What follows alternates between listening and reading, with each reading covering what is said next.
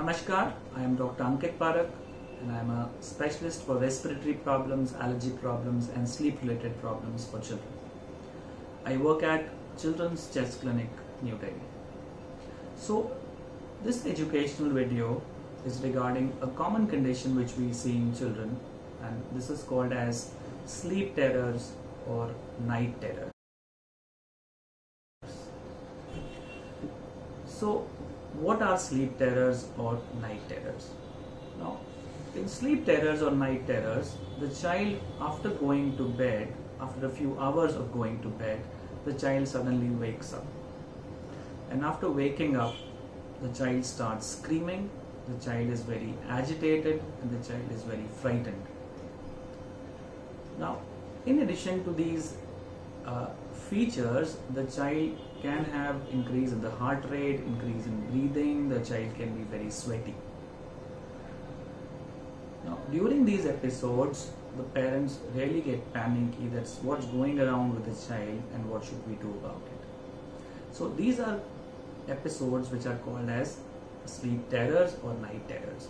Now, occasionally children who have sleep terror or night terror can also move out of the bed and can go to the other room or the balcony, and then it is associated with something known as sleepwalking. Now, if the child has sleep terrors or night terrors, then what we need to do and what we don't need to do. So, if the child has sleep terrors, do not try to wake up the child, because the child is actually not technically awake. The child is actually still sleepy and the child does not remember what's happening. Do not panic. Just calm the child and try to make the child go back to the bed and go back to sleep. Now, since there is complete amnesia, which means the child does not remember what has happened, do not discuss with the child what was happening the previous night. Now, what we should do, we should just calm the child and let him to bed and sleep down again. You should try and consult your sleep specialist regarding what is happening to the child.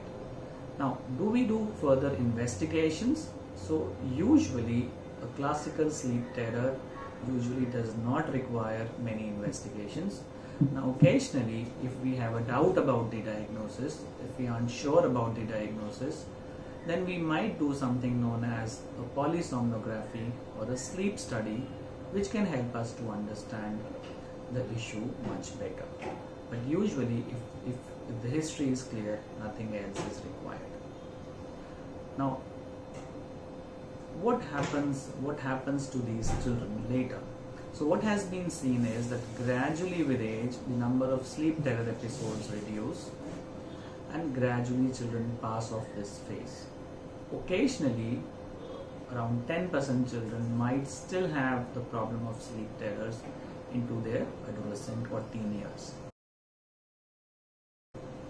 Now, in general, we do not need many medicines for this. As I said, this usually does not harm the child. But occasionally, if the number of episodes are too many and if it is leading to psychological problems, then occasionally medicines are used. So if the child has problem of sleep terrors, please consult your sleep specialist.